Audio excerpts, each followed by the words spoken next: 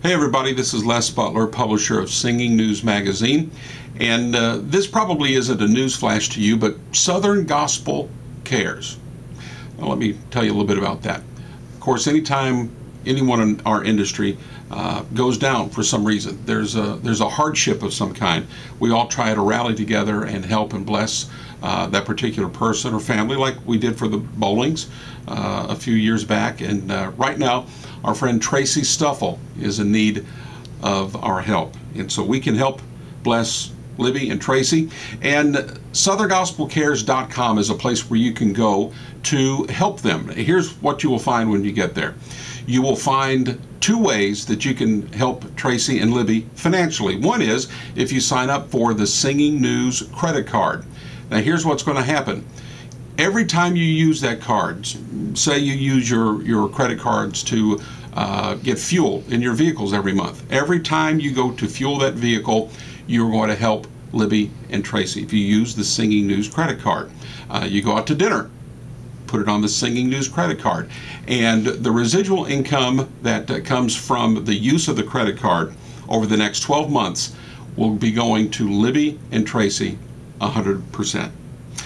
And another way you can also help them is with a one-time donation, which you will also find at SouthernGospelCares.com. So we want you to think about maybe doing both of those things to help bless Libby and Tracy as Tracy continues to convalesce and to get better from his stroke. He has a long, long way to go. And of course, the third thing you can do, and you don't have to go to SouthernGospelCares.com to bless the Stuffles, pray for them.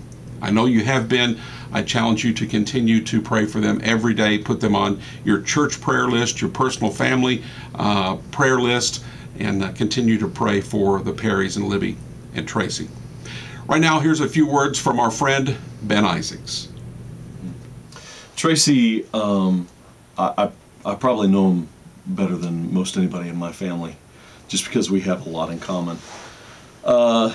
He is has always been very.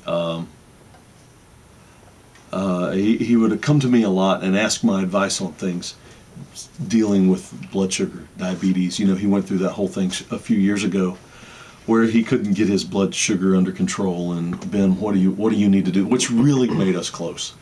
Because we had, music is a funny thing, because if you have somebody who is dealing with the same things you're automatically bond. I think it's like life in general.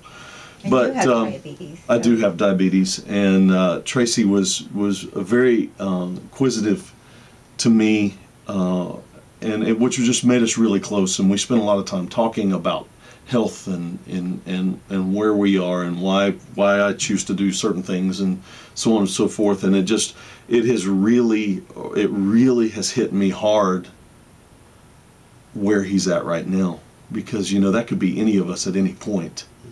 And I really feel for him and for his family and not only the sickness side of it, but the lack of him being able to work and be able to take care of his responsibilities as life and his burdens. And I think that he's mentally aware of it, and I know that Libby is, Libby's like, whatever, it's all God's. But then again, us as Christians, I think this is the time that we stand up and say, okay, this is why we are who we are.